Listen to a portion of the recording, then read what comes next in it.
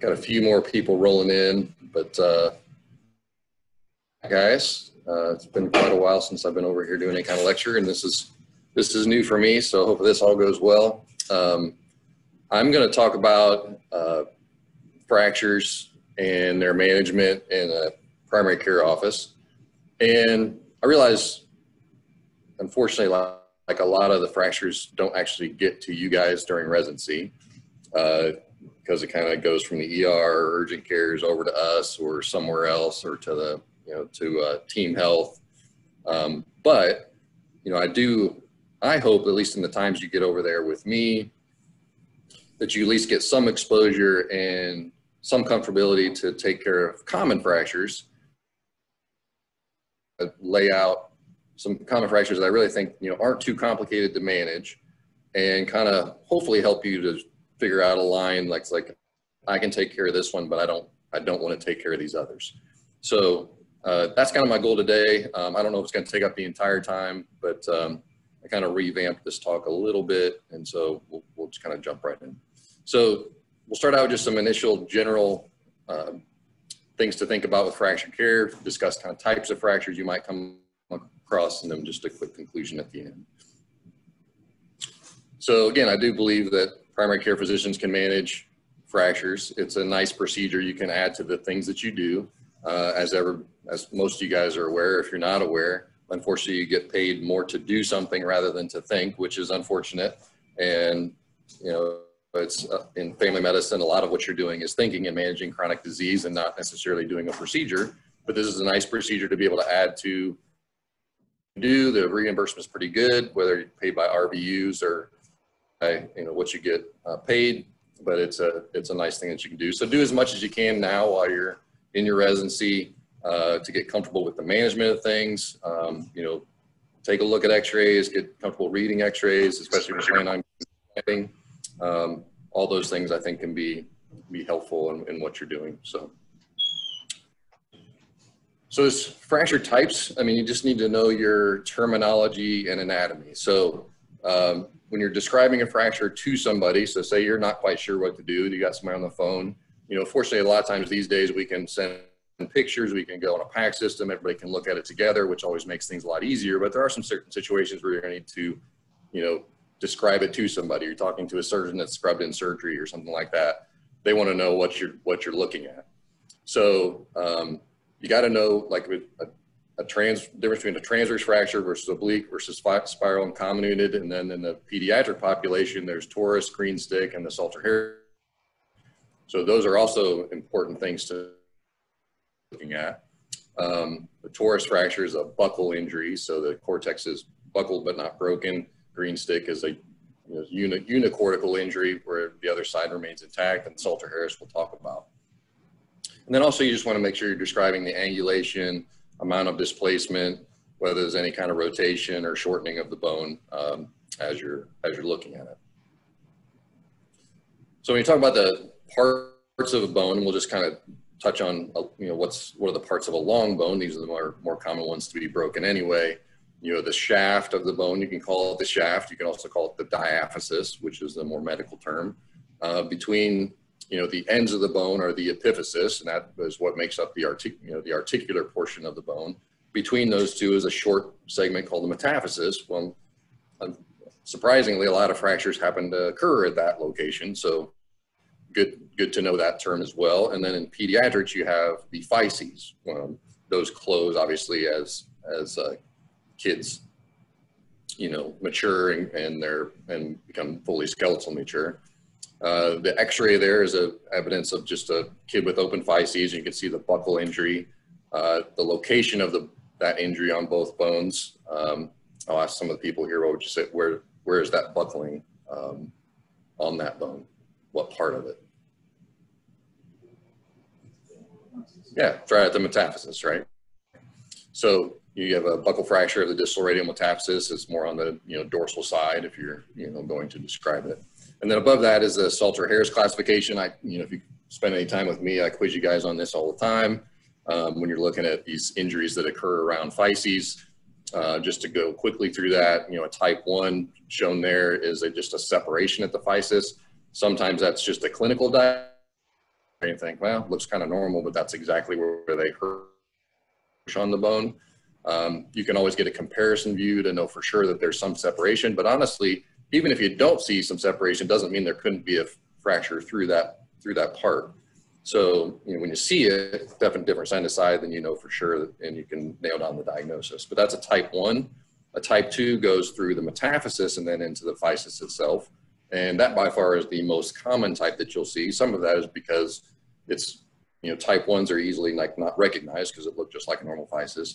But type 2 is most common. And then type 3 actually goes through the articular surface, so, and then into the physis itself.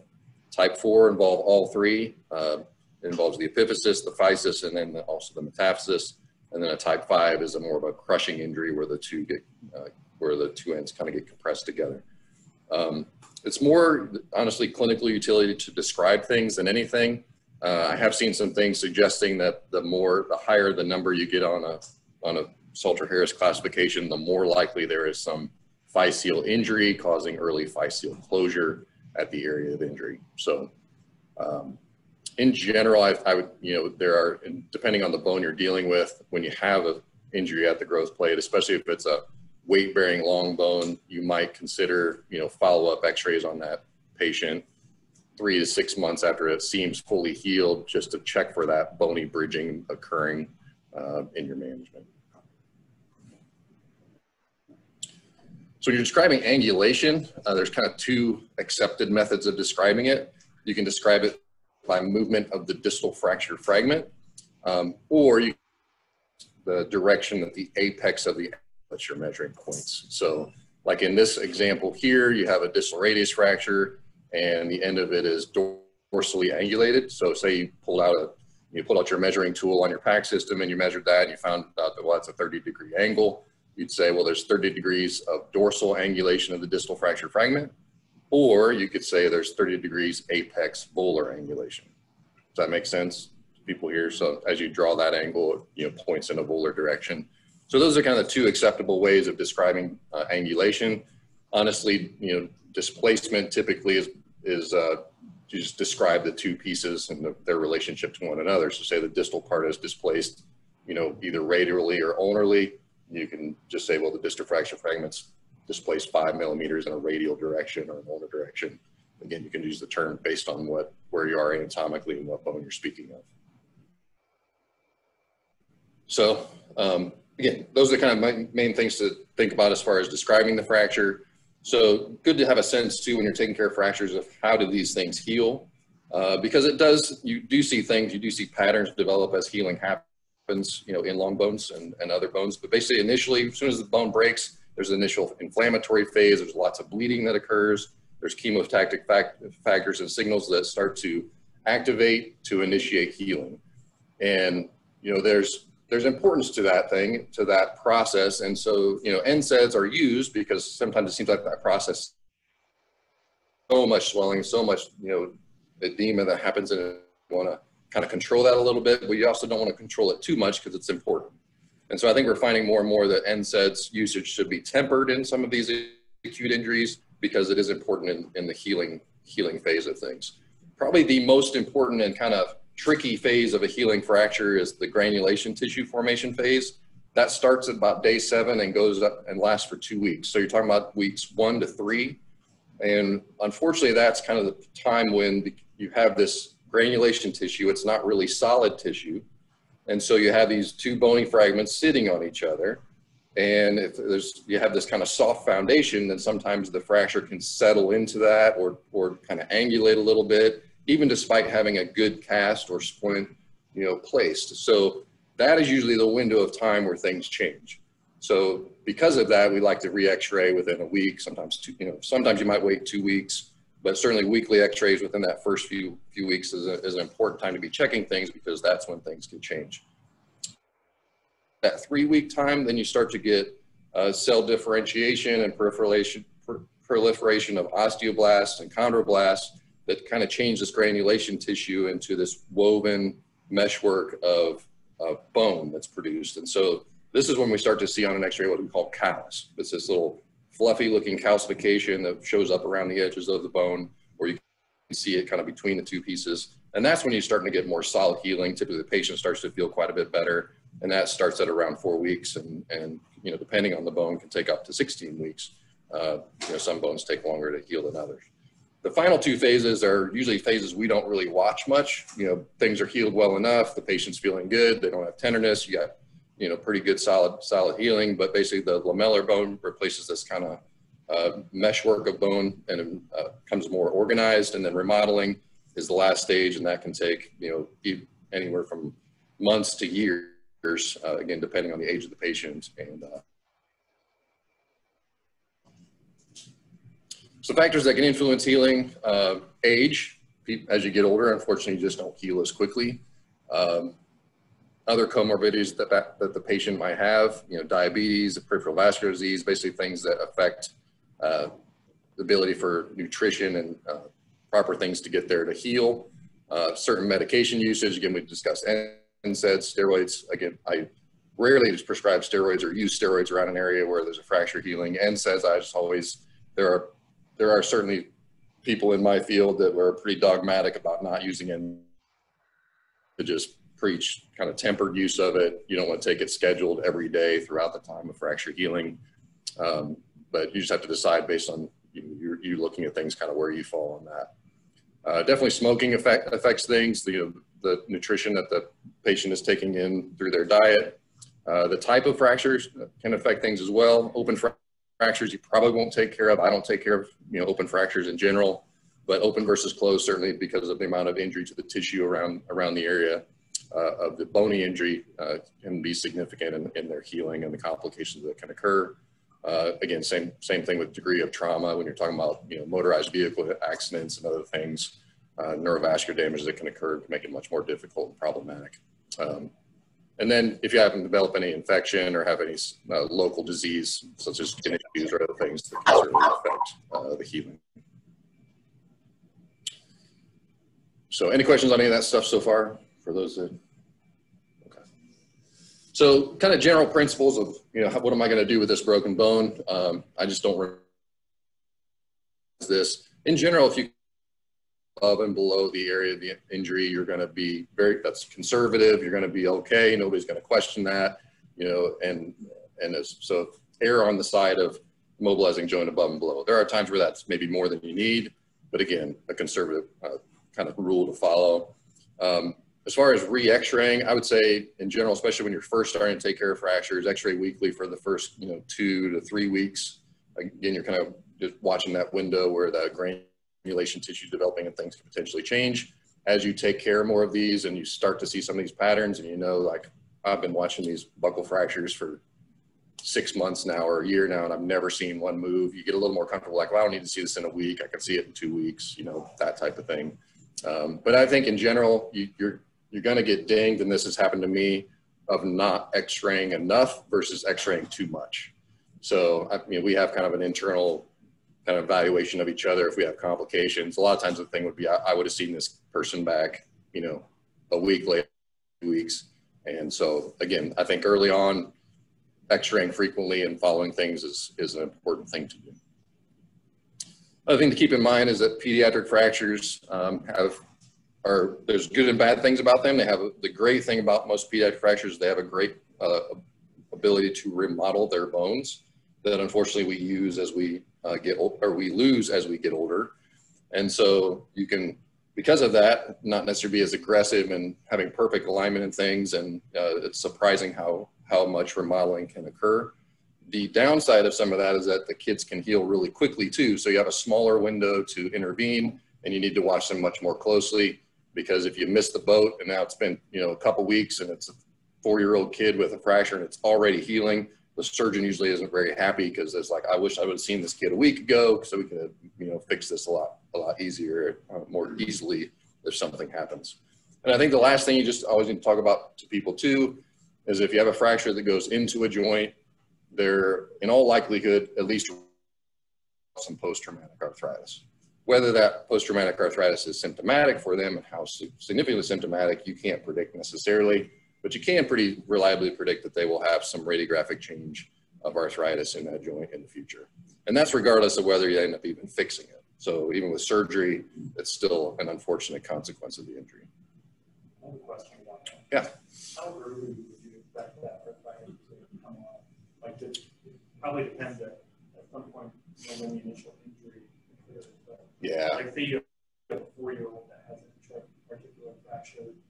At what point in that kid's life is that arthritis going to be an issue? Oh gosh, good question.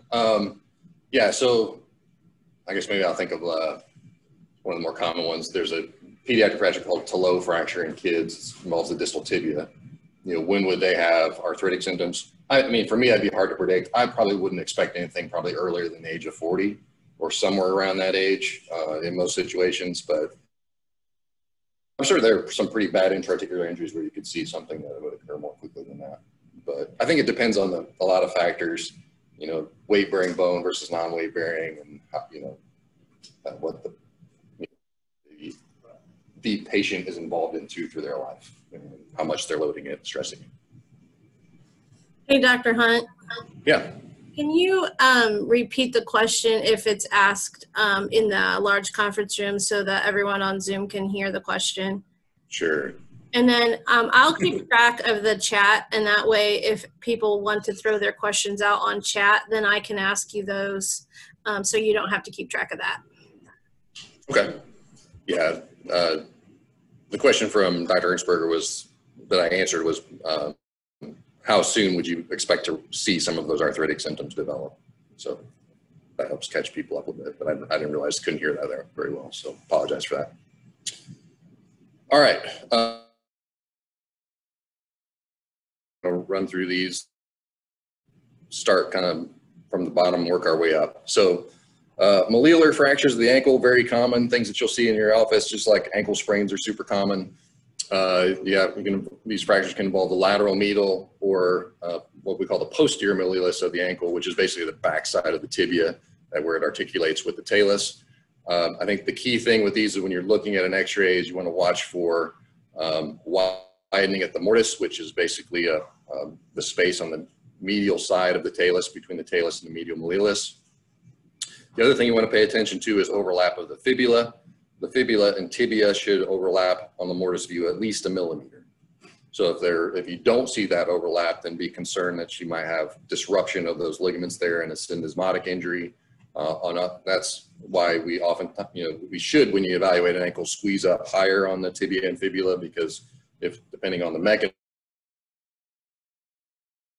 the syndesmotic ligament sometimes pops out through the proximal fibula and causes that injury. Is called a Mason-New fracture. So those are kind of key things that you want to look at on the x-ray. This is an example of a trimalleolar fracture. So you can see injuries both on the medial and lateral malleolus. And then when you look on the side view there's a displaced fracture also of the posterior malleolus. So this is a bad injury. This is not one that you're going to take care of. But again, kind of one of those things, like if you're out there doing moonlighting, or this happens to come into your office, as soon as you throw that out there, like, yep, I'm not taking care of this one. This needs, this needs surgery, because that is an unstable injury. So lateral malleolus fractures are by far going to be the ones that you're likely going to hold on to and take care of. There's this Weber classification system that is, I think, the simplest to remember. There's lots of other ones if you want to go, looking at this. There's more common of injury, but you can see these labeled here. A Weber A injury is an injury where the fracture is just below the level of the joint line between the tibia and the talus. A Weber B injury comes to that level of the joint line, and then the C injury is one that's above. Most of these end up being kind of inversion type injuries to cause the fibula to break. But if you think of the ankle as a ring, so you have bony structures and then those are connected by ligaments. If you have a break in one of the bones and then a ligament injury on the other side, then things can potentially be unstable. And so I think when you see these and they come into your office, it's really important to get us in to get the patient to tell you, how did that ankle twist? For me, if it's inversion, they just have a lateral injury only, the inside of their ankle is not that tender, those mostly are going to be stable injuries and ones that I'm much more comfortable taking care of. If it's been an eversion injury, then then that suggests that there was a twisting that would cause some injury to the deltoid ligament, and then enough force or pushing away of things that it cracked the fibula as that talus kind of rotated externally and started pushing on the tip of the fibula. So those, at least in my mind, are like, this one could be a problem. You're going to watch it more closely at least and make sure that things stay stable. So does that make sense? So this one would be an example of a Weber A, B, or C for those that are here in the room. Yeah, so Weber B. And so, and then you can look at, you know, the clear space there. The challenge is the lateral clear space can change, look different or closer compared to the other side. So I always pay attention to the medial clear space and compare that space to the space that you measure between the tibia and the talus, kind of up in this area. So here to here. So you know, if you're looking at it and think, man, it looks just a little bit different, you know, again, use your measuring tool, find out. If it's within a millimeter, you're probably fine. You know, you'll see enough of these eventually that you're like, as soon as you throw it up, you're like, yeah, I think that might be one that's going to need, that is unstable. So if you see widening of that median clear space, that's not one you're going to want to hold on to, and certainly one you're going to send on to a surgeon. So if everything lines up fine, mortise isn't just a single-sided injury of the fibula. The initial management, actually, you know, you can use just as little as an air cast with some, especially the Weber A fractures that are really distal on the bone. There are people that are comfortable enough and not that swollen with these that they can get by with that. A lot of people are just pretty swollen, tender, don't want to bear weight, and so you put them in a walking boot. You maybe give them some crutches until they can start really weight bearing comfortably in the boot, and then give them something for pain management, whatever you choose. I usually follow up x-rays within the first couple of weeks, especially with the B and C fractures, the Weber A. You know, people are going to tell you they're always stable. Well, there's very little medicine that's always a never, but, you know, I'd say in general, Weber A's, that is the case. They tend to stay where they are. And then these little avulsion fractures, which I get sent frequently from the emergency room, they have this little fleck of bone kind of pulled off the tip of the fibula, or even sometimes the tip of the medial malleolus. Those are ligamentous avulsions and just a bad ankle sprain. So you don't have to be more or shutting, you know, keeping them from bearing weight. I just say, you know, yeah, you got a little bit of bony injury. Instead of, you know, the ligament tearing, it just kind of pulled off where it attached on the bone, kind of treat it the same way. Medial malleolus fracture, again, this is kind of just to give you a kind of maybe a line of demarcation of what you're going to take care of. Really more common to have non-union. The reason for that is they have a connection with the joint itself, and so joint fluid tends to get pushed up between those two fragments. And as that's happening, the bones, you know, bone can't bridge across there, and so they end up not healing. So typically, surgeons with isolated medial malleolus fractures just cinch it together, run a couple screws in there, and take care of it, and just avoid that complication. So most medial malleolus fractures, I'd say you won't take care of. I've taken care of some that are just completely not misplaced. It's a hairline crack, you know, no separation at all between the fracture fragments. And a few of those I've taken care of, but I'm usually showing them to an orthopedic surgeon as I'm kind of following it along. If you get medial malleolus in general, if you're not taking, refer that one on. Isolated posterior malleolus fractures, hard to see sometimes. If you do see it, look for other injuries, but most of those, you know, again, that are non-displaced and the articular surface looks good, can kind of treat like you would the lateral malleolus fracture, as long as they're not involving a large portion of the articular surface. Multiple malleoli, like we saw, you know, in that first picture, you know, don't take care of those, refer those on, because they're going to need surgery. So, any questions on those before I move on to the metatarsals? Okay, so metatarsal fractures, very common. You'll see a lot of these. Fifth metatarsal by far is the one you'll probably see the most of. Injuries tend to occur either at the neck, the shaft, or down towards the tuberosity. Most of these do very well. The exception of that is the Jones fracture, which is in the fifth metatarsal, and shown here. It tends to occur in that kind of first centimeter to centimeter and a half of the metaphysis diaphysis proximally. So those are ones that are a little bit more challenging, and you just need to understand some of the complications. I still feel like you can take care of some of them if you're comfortable enough and to discuss those complications with the patient. I would say with metatarsal fractures, for sure, especially in the fifth, radiographic union often lags behind clinical union. So what do I mean by that? The patient's coming in, they're feeling better, swelling's down, they're walking on it pretty well, you know, with or without protection. You throw the x-ray up and you think, well, still kind of looks the same, but at least you're feeling better. So that oftentimes happens with these, so don't get too hung up on your x-ray changes if the patient's progressing in the right direction. So most of these metatarsal fractures, fifth, even, middle metatarsals like third and fourth, you can manage with just a post-op shoe. Sometimes people need a little bit more support, in which case I'll use a short walking boot. So not the ones that go almost up to the knee, but they kind of come almost like about as high as a lace-up ankle. And you can script these out and have people go pick them up at medical supplies places if you don't stock them in your office.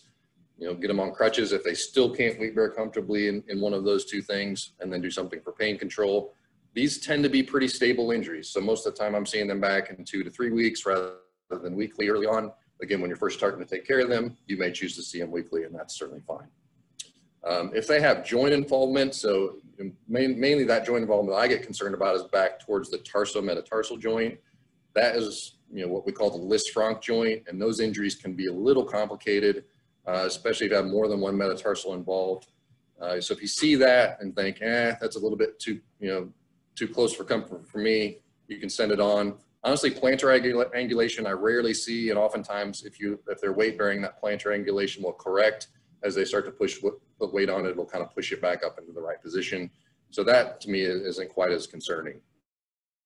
To keep in mind as you're following these, especially the fifth metatarsal fracture, you're going to be by far one of the more common fractures you'll come across. About 15% of those heal with an asymptomatic fibrous union. So you keep x-raying it, you're seeing them at 6 weeks, 8 weeks. They come in here, they're saying it feels fine, I'm back in my regular shoes, it doesn't hurt anymore, or hurts minimally, and the x-ray continues to look the same. So don't worry about that. Those are fibrous unions. Those, again, are doing just fine. Treat the patient, don't treat the x-ray, and tell them you're all is good. It's just going to look this way anytime somebody x-rays in the future. The ones you get concerned about are the ones that don't show healing but hurt, still having swelling, can't progress their activity, and that is more looking like what would be a non-union. And we're not going to discuss that complication necessarily, but there are a few of those that end up that way, but it's a very, very small percentage. So just some examples of fractures in the metatarsal, again, kind of mainly looking at the fifth. The one on the left there as well, post-op tolerated. The one on the right is more of there's oblique kind of shaft fractures. They almost always are oblique like that, and sometimes even a little bit comminuted. They look terrible on an oblique view sometimes, but I've shown these to my foot and ankle surgeon, and I've never seen anybody fix one of them. So they usually stay fairly well lined overall, on the AP and lateral view, and those do well as well. This is an example of the Jones fracture. Again, location is key in this. When it's in that spot, it's a watershed area of blood supply. It's not like none of these heal. Actually, still most of them do, but the complication rate of non-union is higher, and so you just need to kind of explain that to the patient. You may be a little bit more aggressive as far as keeping their weight off of it, and just have to let them know that if we go non-operative treatment, there is a chance it doesn't heal, and then you end up needing surgery at the end of that. How they react to that advice. So there are these, especially in athletes, because of the time frame that they just fix surgically because they don't want to deal with that complication and more lost time. There might be somebody in the working world that would be in that same boat, and they say, nope, let's fix it because I don't want to deal with a complication of it not healing. So Jones fractures might be ones that if you're not seeing a lot of these, you punt to your orthopedic surgeon and let them take care of it. So any questions on metatarsals? All right, so phalanx fractures in the foot. These generally do well. People get pretty concerned about them. They run their toe into something and it gets all blue or get all purplish and discolored, and they want to make sure that they didn't break it. Lesser toe fractures do great. Great toe is kind of an exception in some situations, but even most of those actually do very well. The problem one is the lateral angulated small toe fracture. So you hit that toe and it gets pushed out to laterally. It's like, well, you can't leave that there because you can't put your shoes on. You're going to keep hitting it on things. And those are going to need a closed reduction, which just requires a pretty simple digital block and pulling on the toe back to get it right back in the right position. Again, something I think that anybody here can learn to do and be comfortable doing. So I get people that come in if they have a lesser, they've stubbed their toe. I always look at the feet side to side. If the toe looks straight compared to the other side, kind of normal, same alignment. And if you looked at enough people's feet, some people's toes aren't straight anyway. They kind of go in funny directions. So it looks similar to the other side. I always tell them, yeah, it could be broken, it could be sprained, could be bruised, but unlikely, you're not going to do anything. You don't necessarily have to get an x-ray. Just tell them how to symptomatically treat it. Put them in a post-op shoe. They can buddy tape it for comfort and typically do just fine. So again, just some examples, x-ray wise, actually intra-articular, but it's not displaced, and that's going to do fine just with symptomatic treatment. The one in the middle there is a small toe fracture that's angulated. You can't leave that. That you do a digital block and kind of get the result that's on the far right there, where you reduced it, and then you can just treat it like a non-displaced fracture at that point with buddy taping. So the bottom picture is just kind of an example how you might buddy tape. I always try to put a little bit of gauze between the toes, just to kind of soak up moisture and provide some a little bit more comfort, because you have two kind of sweaty toes taped together all the time. It doesn't feel great. And honestly, like the taping I only do,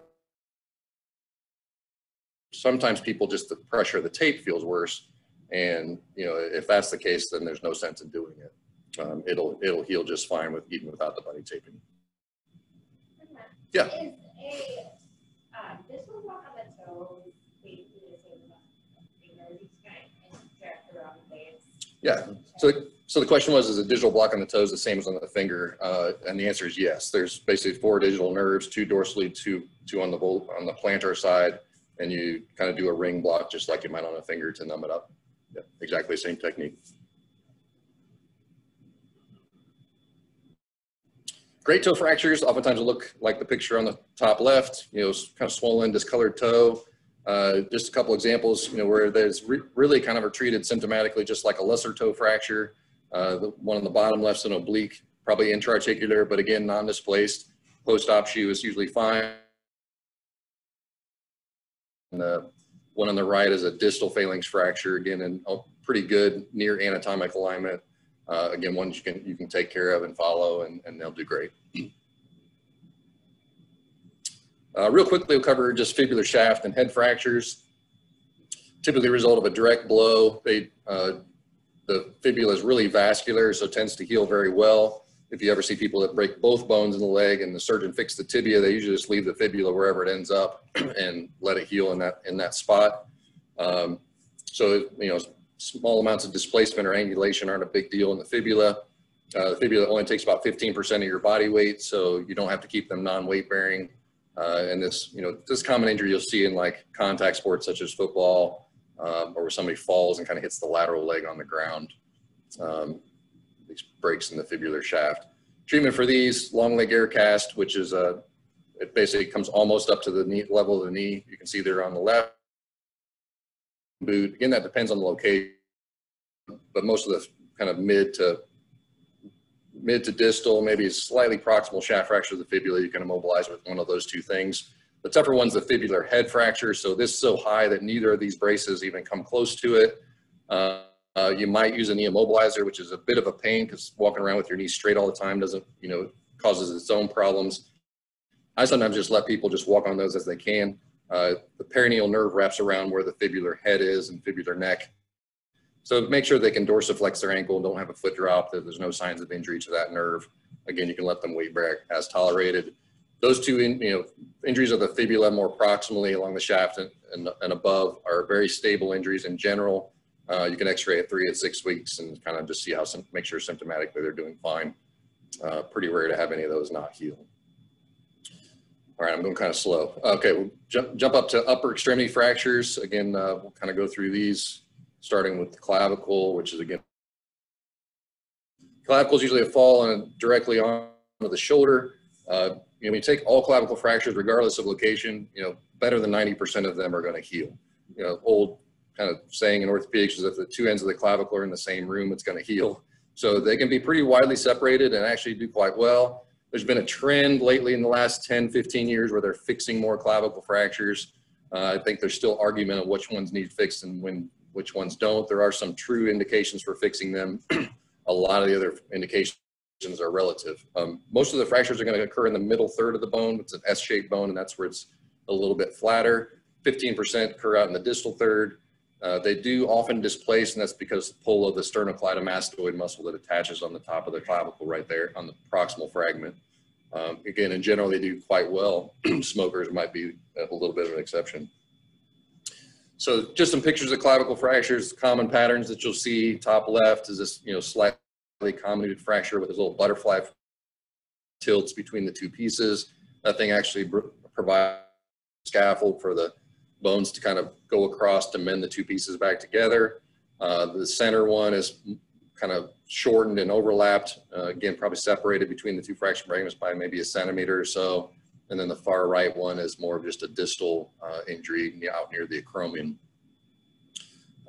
So all those actually you can treat non-surgically, and the majority will do just fine, even though they look kind of crazy. It's like, well, how does that middle one even heal?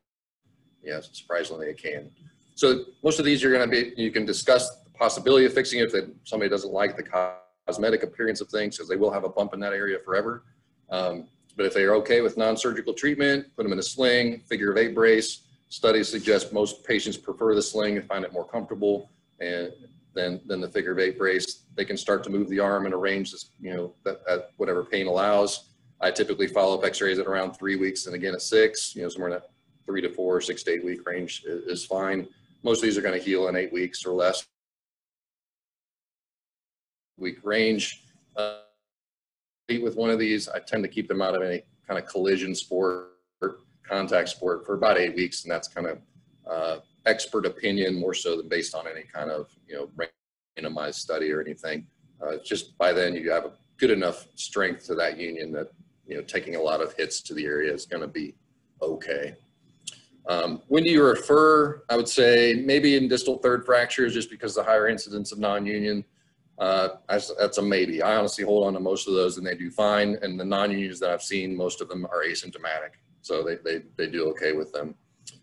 If you have a high level athlete or, contact sport athlete that doesn't want the shortening, doesn't want the bony prominence, especially if football players can be running their shoulders into people. Sometimes they want the fixation. It does get them a lot of times back to activity a little more quickly. So that might be one you might consider referring. Again, somebody doesn't want the cosmetic bump that ends up there. They don't find that tolerable, you can send it on. If the skin is tented, so the tenting of the skin, especially if it looks like it's not gonna, that skin blood supply is somehow being compromised or it's starting to get a little bit, you think it might get necrotic, that is definitely one you're going to send along. This kind of shard or point of the part of the fragment that's pushing up through the skin or to the skin. And then separation between the fragments of more than 2 centimeters or more, kind of a relative indication to fix it. Those, in surgeons' opinions, are ones that maybe won't do as well, and so that and end up with the problem later on down the road. Pictures just a couple techniques people use to fix clavicles that run a rod down it, or a lot of times they have this like long plate with multiple screws. So, and there's hardware issues, unfortunately. People can have, despite fixing it, have issues with the hardware. So, any questions on clavicle fractures? So definitely one I think, majority of time, a primary care physician can take care of it. Radial head and neck fracture is another one that's pretty simple to take care of. Typically a fallen outstretched hand, can be a direct blow kind of landing on the shoulder. On exam, they're going to have an effusion, typically loss of motion, can't straighten it, can't bend it all the way. And they have pain over the radial head, and usually pain with, when they try to supinate more so than pronate. Radiographically, things you're going to see on the left, you see kind of a intra-articular fracture of the lateral aspect of the radial head. In that instance, it's actually depressed a couple millimeters. You can see a little bit of a step off at the joint surface. And the other thing sometimes you can see is it's very difficult to see the fracture line, but you see the fat pad sign on your lateral view. So arrows are pointing to the anterior fat pad, was kind of pushed out like a sail. Looks like a triangle sticking out. It's seen, but it looks more like the fat pad on this view, where it's kind of just laying against the bone. In a normal situation, you should never see the posterior fat pad. So if you see that thing sticking out at all, then you know you have an effusion, hemarthrosis. There's some fluid in the elbow causing that to be seen. So there's other reasons than a fracture that you can have swelling in the elbow. Happens with a sprain, happens with a contusion. doesn't always have to mean that there's a fracture, but you know, in the right setting, history, exam, if you're clinically suspicious, treat it like there's a fracture there you can't see, and then make sure you're following up and repeating an x-ray. Just a couple examples. This is a radial neck fracture. These tend to do a little bit better than the head because they're extra articular injuries. Again, they're very stable and tend to do quite well. Treatment for both of these, and again, probably the neck fractures are typically not a big deal. Do great. Stay in right position or stable. Intra-articular fractures that don't have any again, kind of treat the same way. Sling for comfort. If they're really uncomfortable, like this sling isn't doing anything for me, I'm still, I still feel like I need more support, you can put them in a long arm posterior splint for the first week. I try to encourage them to get out of it after that week, just because the elbow can tend to get pretty stiff. You can allow them to progress their motion as their pain allows and wean from the sling as their pain allows. So it's kind of symptomatic. As their pain gets better, they can use the arm more. I get follow-up x-rays usually at 2 weeks, and then again at 6 weeks with the neck. With the intra-articular injuries that are non-displaced, you might x-ray a little more frequently just to make sure that piece isn't moving at all. Again, if you get more than a couple millimeters of separation or depression at the joint surface, then that's probably one you might want to send along, at least get an opinion from a surgeon. Questions on that? Okay. Distal radius fracture, typically a fallen outstretched hand. There's two ways you can fall out. Your wrist is extended, or you can up underneath you. Those cause kind of just different fracture patterns based on the force across the bone. If you have the radius and the ulna involved in an injury, then it's potentially more unstable than just the radius by itself. Fractures that are intra-articular at the radius are also more potentially unstable. There's lots of eponyms attached to radius fractures. You've probably heard these, but Colles, Smith fractures, Barton's fractures, Chauffeurs, and then the kids, there's the Torus and buccal fractures that you have. All right, there we go.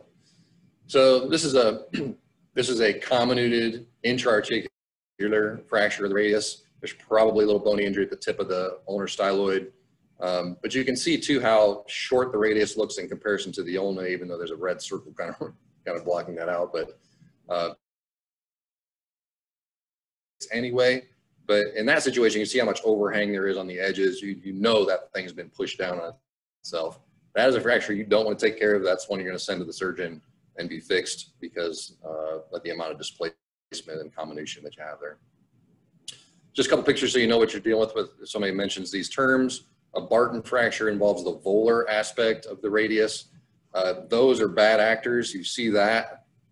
You don't want to take care of that one either, even if it's non-displaced, because those tend to slip off. Just because of the pull of the tendons, the volar fragment will just slide down, see it, and then a week later when you re-x-ray, it's fallen off. So if you get a Barton's fracture, send it on, even if it looks pretty good from the get-go. Colles fracture is these fractures of the radius that dorsally angulate, or the distal fragment dorsally angulates. Minimal amount of angulation, some of those you might take care of, but a lot of those can end up being unstable too, just because of the amount of comminution that happens on the cortex of the bone dorsally. A Chauffeur's fracture just involves the radial styloid. Those are honestly most of the time pretty stable and ones you can take care of, and you only really see it on that AP view. But those that are non-displaced, again, ones you can take care of. And the buccal or Torus fracture, super common fracture you'll see in kids, and even with a little bit of dorsal angulation or even some volar angulation, especially on the age of the kid that has pretty wide open physes, those will remodel and really do quite well. So probably key things you're going to look at is just angulation, shortening of the bone, their volar tilt of the radius, normal lateral view of the radius. The articular surface is going to point in a volar direction about 12 degrees. So if you've lost that or even angulated 5 degrees dorsally, you've lost, almost 20 degrees of angulation just in that. So if you're questioning kind of which bone's normally longer in this patient, you can always get a comparison view to check their ulnar variance. So is their ulna longer, shorter, equal to their radius in their normal side? I would say if you have in children and elderly, less than 5 to 10 degrees of angulation, you're probably fine to take care of it. If it's kind of an adult, especially kind of middle-aged adult, you pretty much want things pretty close to anatomic position. So if you have any amount of dorsal angulation, those things can kind of settle and angulate more. And most of the time I'm kind of referring those on to the surgeon just to get things put in the right place. So if you have these are comfortable taking care of, you typically put them in a sugar tongue splint initially because of the swelling, and then you can transition to a cast after the first week. You x-ray weekly for the first couple weeks, and then around 4 and 6 weeks. Some people go long arm with a radius fracture. I would say in general I'm using a short arm. Again, reasons not to take care of it, move it on. Articular separation, if they have step off at the articular surface, if there's significant shortening or angulation or displacement, send it on. So I think in general, you're likely going to be taking care of these non-displaced fractures of the distal radius. The elderly population's a little bit tricky because they can, a lot of times they don't want surgery, or they're not more aggressive surgically, but some more recent studies have shown that open reduction and internal fixation tend to do better as far as patient satisfaction and function compared to letting letting elderly people deal with a malunion where it's not quite perfect. Surgery probably actually. Scaphoid fractures, carpal bone, the second most common is the triquetrum. It's one of the more commonly missed fractures in orthopedics and primary care, really anywhere, because it's a challenging bone sometimes to see the break. The thing that makes you clinically concerned is tenderness in the anatomic snuff box. Typical treatment, if you're suspicious, put them in a thumb spike, a cast, or splint. And then, if you know for sure you're dealing with it, they're going to be in that for anywhere from 8 to 12 weeks. If you're questioning what it is, you're going to need to see them back. You can get a scaphoid view if the standard wrist x-rays haven't shown the fracture. Your x-ray frequency, once you've made the diagnosis, usually every other week is about kind of how often I do it, up to about 4 weeks, and then I'm waiting until closer to that 8-week time for kind of removing the cast and finally seeing things. In those cases where you just can't see it on an x-ray, but you're pretty suspicious they have it, MRI is kind of the gold standard, kind of advanced imaging to make the diagnosis. CT scan is sometimes used to confirm healing because sometimes it can be very hard to say for sure it's healed. I think you do it, if clinically things look fine, you're okay to not get it. But if it's one of those, or you think it should be healed, but you're not quite sure on the x-ray, CT scan can be helpful. So the tough thing with the scaphoid, it's a single artery blood supply, and that blood supply is retrograde off the radial artery. So it starts distally and comes proximally. So the distal third do well because they have good supply there. Middle third mostly do well, but a few might not heal. The proximal 1/3 are the problem childs in the scaphoid, just because of non-union and avascular necrosis of the proximal fragment. So scaphoid fracture, which ones might you take care of? I would say the ones that are completely non-displaced. Either you can't see the fracture line, it's only picked up on MRI, or the fracture line's a hairline crack you can't see any gap at all. Our hand surgeon, basically, if it's a millimeter, if he can see it, he considers that displaced, and is usually pretty aggressive surgically fixing them. And definitely any proximal third fracture, I think even non-displaced ones you probably don't want to hang on to. And in an athlete, again, kind of the same situation. You don't want the complication of a non-union, especially on those waist fractures. You might just go ahead and send it on to the surgeon just so they can be informed and make a decision with how they want to fix it. I'm getting close on time. I'll finish up after metacarpal fractures, although I have a few more. Metacarpal fracture, typically a direct blow. Again, super common injury you're going to see, especially if you have people in your practice that tend to want to punch things when they get angry. I got a lot of those that come through my office. Most of these fractures will occur around the neck, and you can accept quite a bit of angulation in the neck, especially in the 5th metacarpal up to 40 degrees. I've even seen my surgical partners accept more. If you're thinking about how much angulation neck angulation can I accept, if you're going from the 2nd over to the 5th, it basically starts at 10 degrees in the 2nd, 20 in the 3rd, 30 in the 4th, and 40 in the 5th. So those are kind of ballpark numbers you can kind of keep in your mind as far as how much angulation you might accept before moving or surgery. As you move down that bone into the shaft, you really can't accept as much angulation because if you think about the fragment, how much as that lever arm increases where the break is, the amount that metacarpal head is moving in a palmar direction increases. Does that make sense? You have a bigger kind of part of it's shifting forward the further down the bone you go. When you're trying to figure out how much is it angulated, the oblique view always looks bad, so make sure you just get a good lateral, a true lateral of that to measure your angulation, because an oblique can exaggerate things. Non-operative treatment of metacarpal fractures, if they're non-displaced, have acceptable amount of angulation. When they flex the fingers don't rotate over each other, and they're not into the joint surface. And also, I would say probably in general, if you have multiple metacarpals involved, probably won't be one you want to hang on to. But if it's just an isolated fifth or fourth metacarpal, those are ones you can take care of. Minimally angulated, non-displaced, place them in an ulnar gutter splint for the fourth and fifth. And if it's the third metacarpal, you have to use kind of what's called a top and the bottom of the hand to kind of hold things still. You want to present and some flexion at the MCP joints to put the ligaments on stretch. Just a picture of a ulnar gutter cast. If you don't trust the patient to leave it on, that's a good option. You can also just use a splint that's removable. If there's, again, excessive angulation, more so than the cutoffs that you're using, if the finger is malrotated, multiple metacarpals involved, if it's intra-articular, especially at the base of the metacarpal, or if it's one of these transverse kind of displaced fractures of the shaft, those are ones you're going to move along. So far left is kind of an example of the transverse displaced shaft fracture. Those tend to be unstable. You can reduce them, but they just keep wanting to move. Middle picture is actually what's called a Rolando fracture. It's a fracture at the base of the first metacarpal. Any intra-articular first metacarpal base fracture it typically needs surgery. And then the last picture there on the right, it's just a multiple metacarpal injury that you probably wouldn't want to hold on to. So again, one metacarpal, not rotated, minimal angulation. Those things you can treat with a splint and follow along.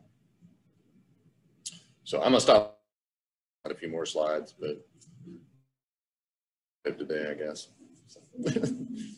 So hopefully that's helpful, guys. I'm gonna go to my conclusion real quickly, so I'll just talk over those. But again, fracture care is something you guys can do.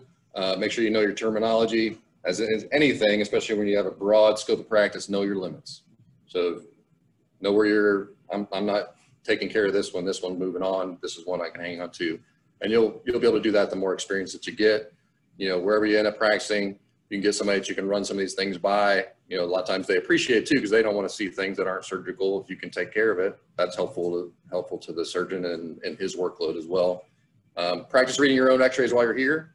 Don't just trust the radiology report. I've had many examples over the years where the radiologist sees one thing, I see something completely different, and they miss something. They're human too. So look at the films yourself. I think it's an important skill to develop.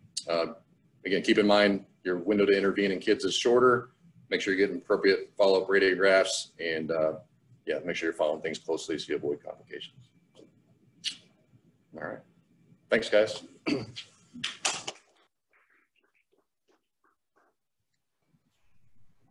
Hey, thanks, Dr. Hunt. I just wanted to make one comment about the NSAIDs. I saw an article that came out the end of last month, actually, Journal of Pediatric Orthopedics, I think. There was roughly 100 kids involved. It was a prospective randomized controlled study looking at NSAIDs in kids and didn't find any difference. And so it's just interesting, like you were saying earlier, about how the pendulum swings kind of back and forth on that. But it was kind of a small N, but it was an interesting study.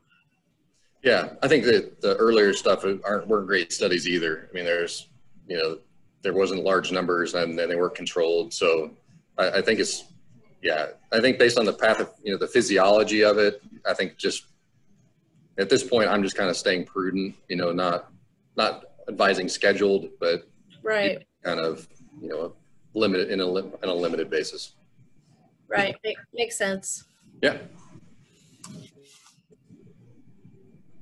All right. I had a question on the metacarpal metacarpal angulation. Yeah. Which plane are you measuring it? Or is it just any plane? No, so the question is how are you measuring the angulation in a metacarpal fracture?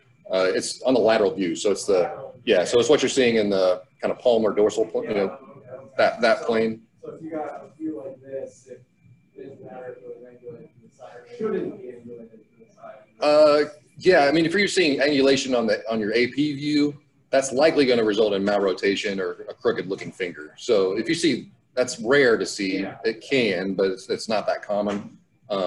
Yeah, if you see angulation in that plane, that's probably one that's going to need to be fixed.